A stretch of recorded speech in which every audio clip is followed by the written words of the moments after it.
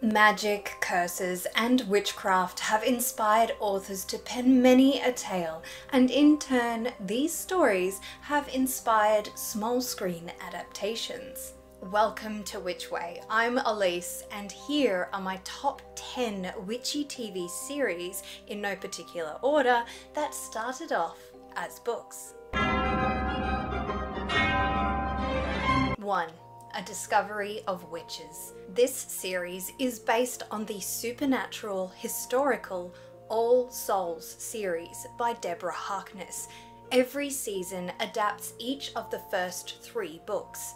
During her research, historian and reluctant witch Diana Bishop comes across an incomplete but enchanted manuscript which changes her world. It has been sought after by creatures for centuries.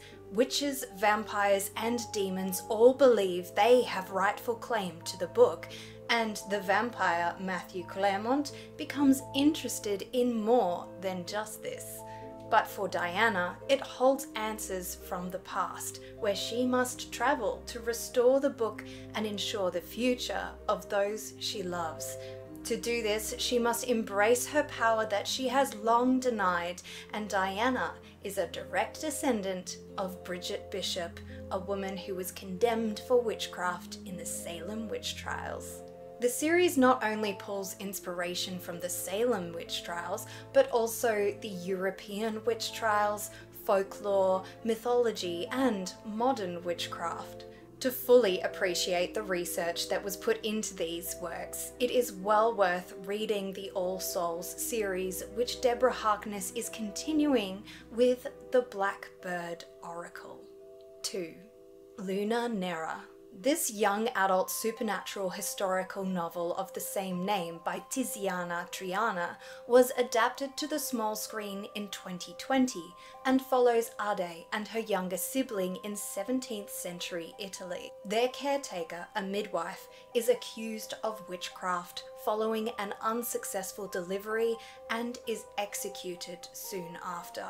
Ade might soon face the same fate as she begins to manifest strange abilities and flees the town with the aid of Pietro. This first encounter will lead to something more between them. Ade seeks the help of other women like her, all outcast because of fear and superstition. They help Ade hone her power, and she joins them in saving others who have been persecuted because of their differences, though she struggles to choose between her destiny and her heart. This visually stunning series underlines the importance of found family, and the series pulls from Italian folklore of streghe, or witches, and the Benedante, who were said to be able to leave their bodies and fight witches in spiritual form. 3. Sanctuary, A Witch's Tale. The supernatural mystery Sanctuary by V.V. James was adapted to the small screen as Sanctuary, A Witch's Tale in 2024. This series has witches practicing openly, and Sarah Fenn is the only registered witch in the town of Sanctuary, helping those who come to her with her craft. But when a fire occurs at a party attended by local teens that results in the death of the town's golden boy, DCI Maggie Knight is brought in to investigate. Soon, accusations of murder by witchcraft are pointed not at Sarah, but at her daughter, Harper. When further information comes out marring the deceased's reputation, his mother Abigail whips up the town into a frenzy, demanding justice, and for murder by unnatural means, the death penalty still stands. This series takes witch hunts into the modern Me Too era and shows how easily people can be persuaded into thinking that different is dangerous. 4. The White Queen. Book 2 of the historical fiction Plantagenet and Tudor novel series of the same name by Philippa Gregory was adapted to a mini-series in 2013. The series takes place during the historical fight for the English throne known as the War of the Roses. Elizabeth Woodville is wrapped up in this war when she becomes queen after marrying King Edward IV. Her life and that of her growing family are now constantly at risk with others plotting against them. Her husband's position as king is less than secure, but Elizabeth has magic in her blood. The series has both Elizabeth and her mother accused of witchcraft, which is actually based off historical accounts. The series portrays the magical abilities of these women in a subtle but beautiful way, and shows how carefully they must navigate political waters, else they drown. Book 5 of the series, which continues the story, was also adapted to the small screen in 2017. 5. The Bastard Son of the Devil Himself.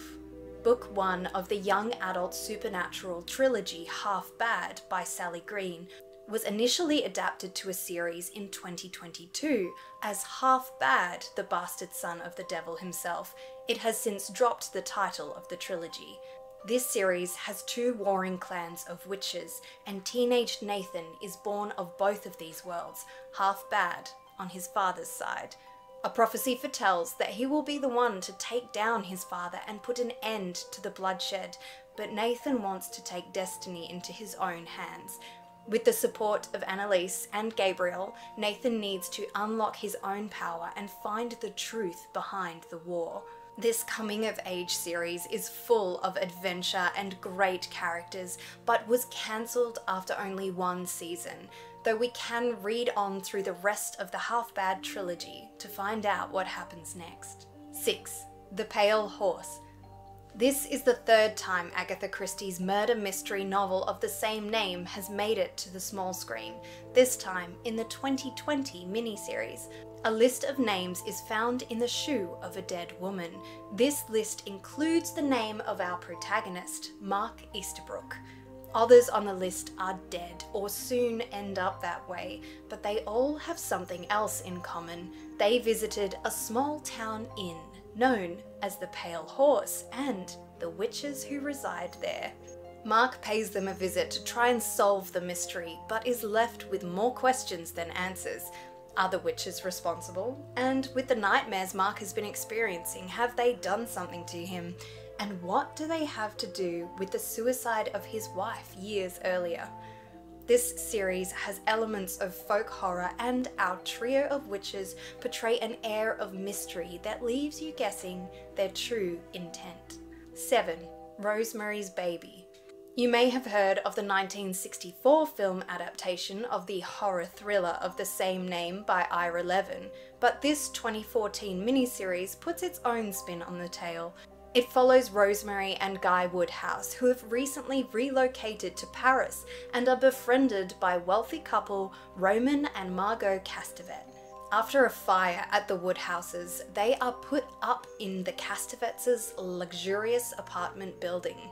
The wealthy couple dote on the Woodhouses, and when Rosemary becomes pregnant, they have everything they ever wanted.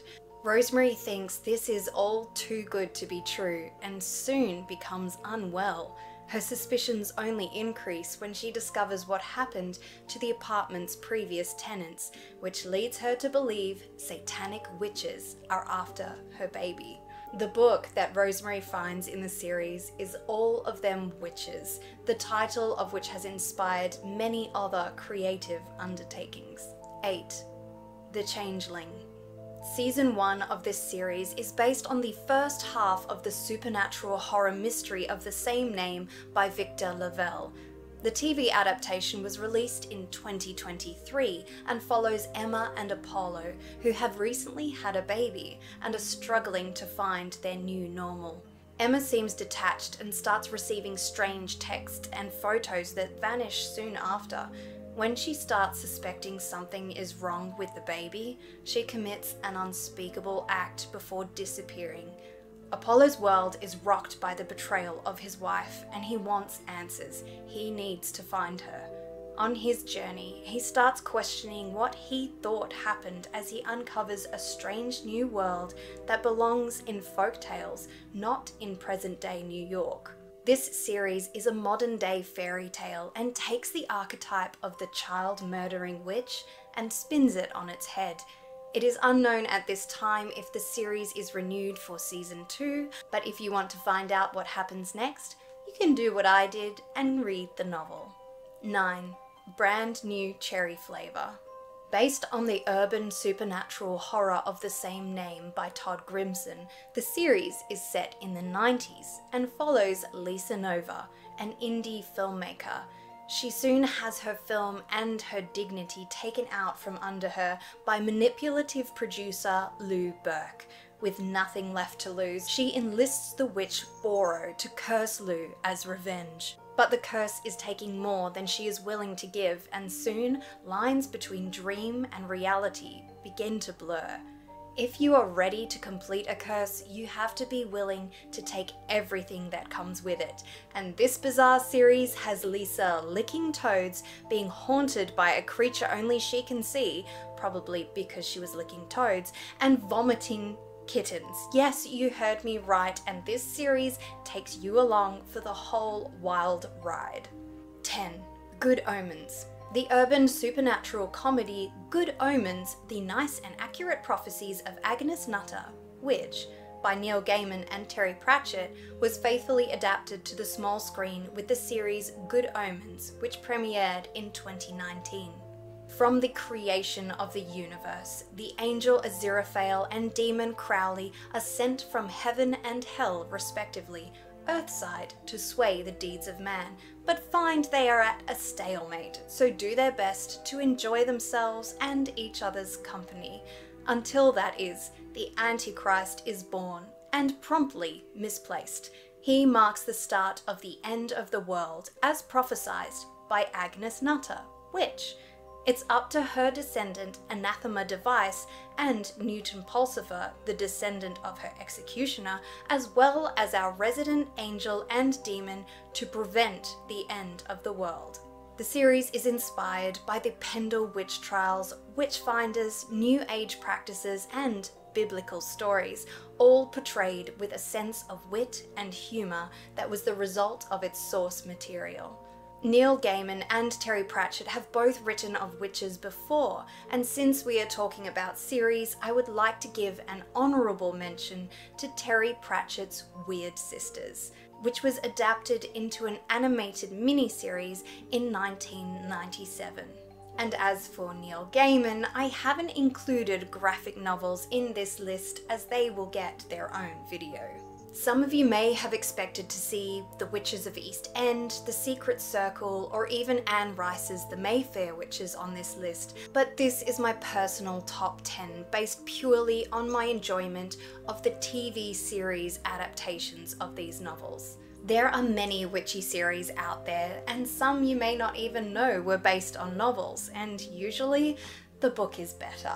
Let me know your favourites in the comments below, and like many of my top 10 here, I may have already reviewed the real world witch lore that inspired them, so make sure you check out my back catalogue.